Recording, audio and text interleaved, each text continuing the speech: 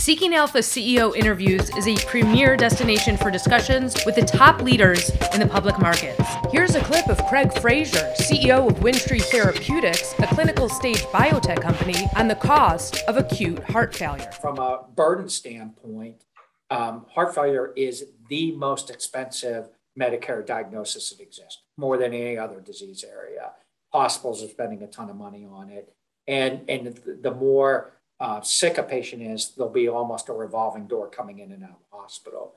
So in the hospital landscape with all those admissions, we have had recently for the chronic heart failure, there's been some recent breakthroughs with application of these new class of diabetic medicines impacting heart failure in the chronic state a bit. But in the hospital, when patients are now in a critical situation, coming in with fluid overload, pulmonary edema, they come into the emergency department, first order of business is start them on a powerful IV furosemide, Lasix, to begin to get them decongested, mobilize that fluid, get them peeing it off essentially, and begin the multiple day process of trying to dry them out.